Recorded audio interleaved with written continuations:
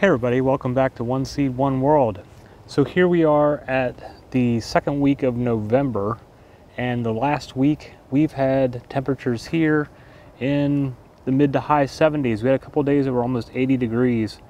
And so there are portions of the garden that are still giving a little bit. Now, we did have a couple of fairly decent frosts week before last. And so a lot of the stuff like this basil here behind me is all frostbitten and probably not so good anymore. But I haven't gone through and gotten all my butternut squash yet. I've only harvested a couple. Both the ones that I got were 4-pounders. But I've been excited to check this one out here. This is one I've been waiting on really all season. And I've got a lot more hanging in here, so I want to cut some of these and take them in to start curing, especially since we're supposed to get a bunch of rain tomorrow. So I want to get all the ripe ones out of here. And then I've got some other stuff that I want to check out, some dried beans, and we'll check out what's in the hoop. I say hoop house, but the hoop that I built over the raised bed too. Got some stuff growing in there. So let's check this bad boy out and see what's going on with it.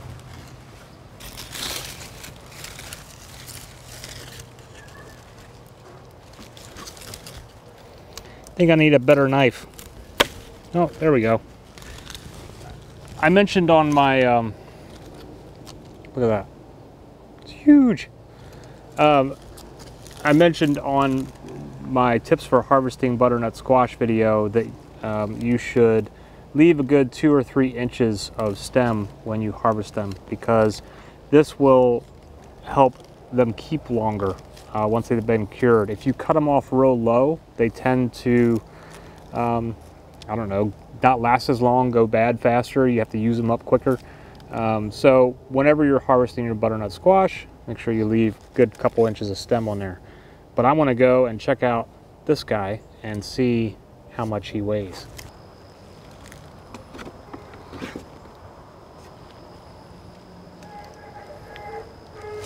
Wow.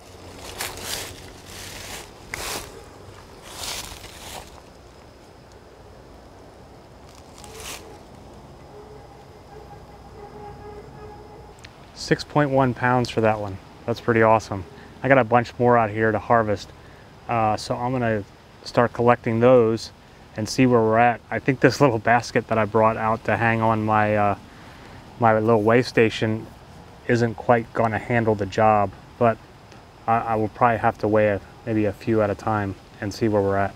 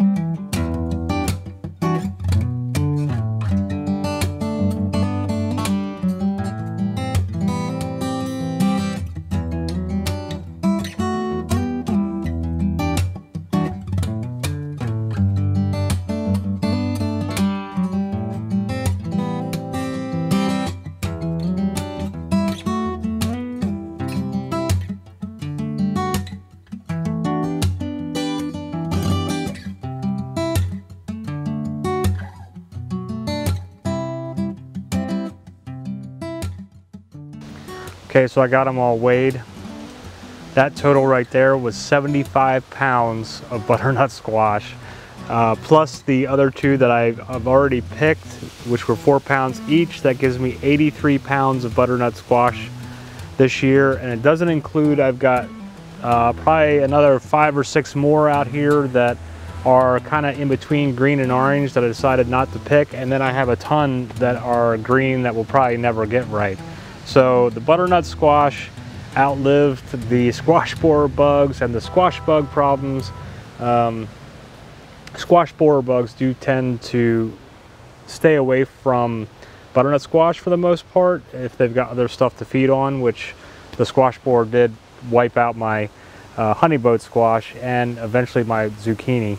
So, but coming out here throughout the summer, every day really, and doing the little spray bottle with some Dawn dish soap on all the regular squash bugs to help keep them off the leaves seemed to have really helped, because they did take over the garden. I've got vines, even though they're mostly dead now, but they're all over the garden out here. And that was just 3 plants. 3? Or was it 6? No, that was 6 plants. So 6 plants. I got 83 pounds plus a lot of green ones. So, yay! All right, let's see what else we got going on out here. Strawberry calendula is still blooming.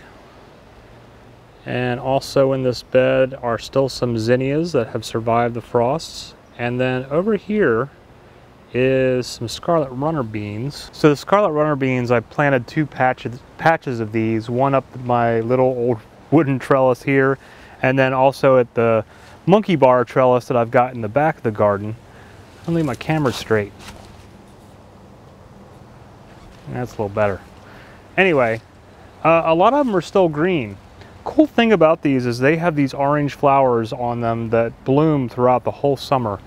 The honeybees and other pollinators really love them, as well as hummingbirds often would visit both of these plants and kind of buzz around.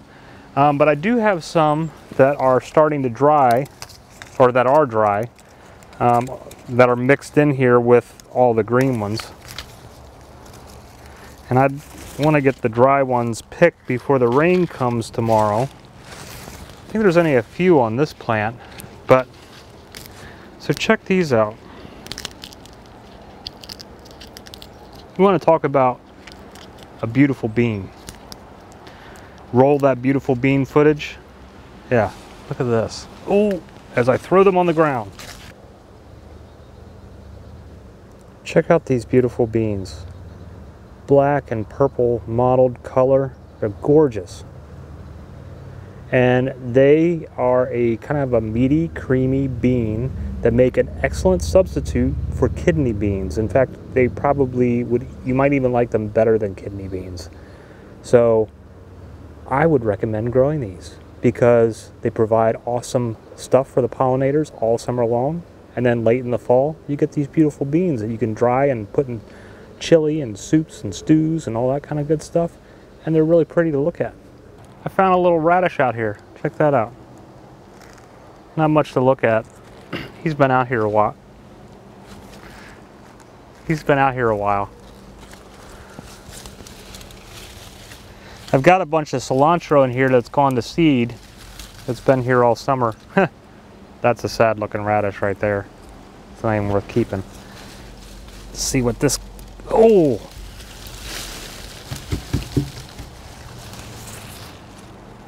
Now that is a radish. This is probably not going to be good to eat. This has been in the ground way too long. This is one of those Szechuan radishes that I had grown early in the season that didn't do anything. They never really got any type of root on them.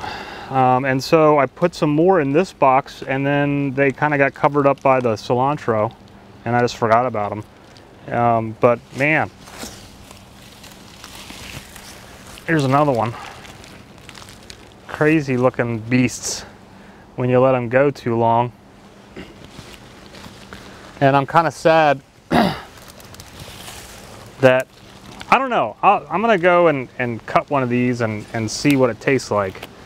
But I'm pretty sure, in general, if you leave radishes in that long, their flavor gets a little overbearing and not something that you necessarily want to chow down on. So, but it's kind of cool.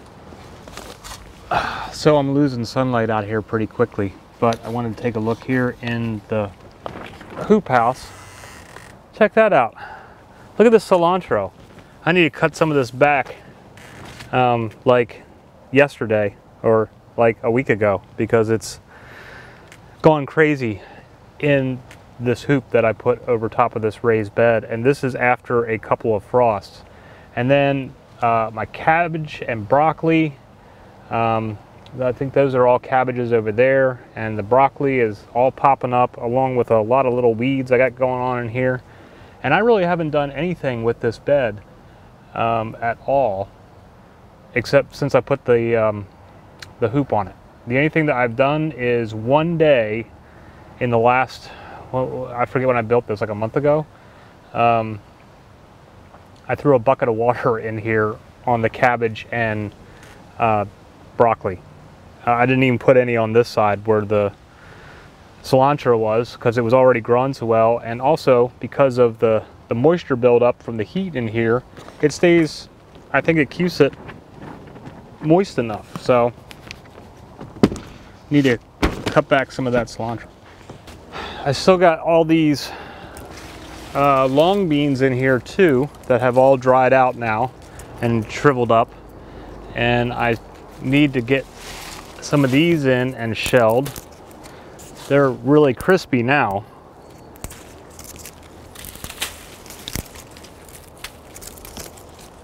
But before all this rain comes, I figure I might as well bring these inside and dry these, or you know, add these to the dried beans with the scarlet runner beans. So, you know, like I said, here we are in November, and there's still stuff to be had out here in the garden, but we have been fortunate that we have had a very warm, much warmer than normal fall. We've had so many days in the 70s and a couple of days even in the 80s. It's been pretty dry, very little rain, but you know, that's okay when you're waiting for your beans and stuff to dry out. So I'm okay with it. But I got a lot of bean shelling to do. Also still have tons, even after the frost, I have a ton of poblanos coming in. Even these plants still have flowers on them. There's a ton of flowers, especially with the last couple of days that have been so warm. There are a ton of flowers coming in. So I don't expect them to last much longer. I also have jalapenos and more of the ring of fire peppers out here. It's just still been, in fact, I've stopped picking all that stuff because I've got so much of it that I've already processed and frozen and dried that now, like, I don't know what to do with all these peppers. I planted too many of them. And because we had such a dry, hot summer and a dry, hot fall, and I didn't really keep up with the watering after probably mid-July or so. I just kind of let things, let nature run its course. What that ended up doing, because it was so dry and hot, the poblanos are very spicy. I made some stuffed poblanos that were over the top spicy. Like, it was more like eating stuffed jalapenos. And so my ring of fire peppers and my jalapenos are way more spicy this year than what they normally are. So I've got enough spice in the house. I don't need more. So we'll let some of this stuff compost down. The chickens aren't really into peppers so much, so they haven't had any. But you know, I'm very happy with the outcome of the garden this year. I think I was closing in on 300 pounds, or at least 250 pounds of produce, not including all that butternut squash that I just picked. And it didn't include all the stuff that we gave the chickens. There was a ton of Swiss chard and cherry tomatoes and raspberries that I never weighed. I just threw out into the garden, or threw out to the chickens. So I'll be interested to see how many, what my overall weight total is for the garden this year. So I am very quickly losing the daylight out here, so I'm hoping that this video comes out film-wise. And I gotta get out here and get as many beans as I can before it gets dark, since it's supposed to rain a lot tomorrow. So thanks for stopping by and checking out the video. I hope you are still getting stuff out of your gardens, and I hope that whatever is going on in your neck of the woods and in your gardens, homesteads, whatever it is that you're doing, I hope that you are having great success and that you are having a fantastic day. Please subscribe to our channel, and we hope to see you again soon. Namaste.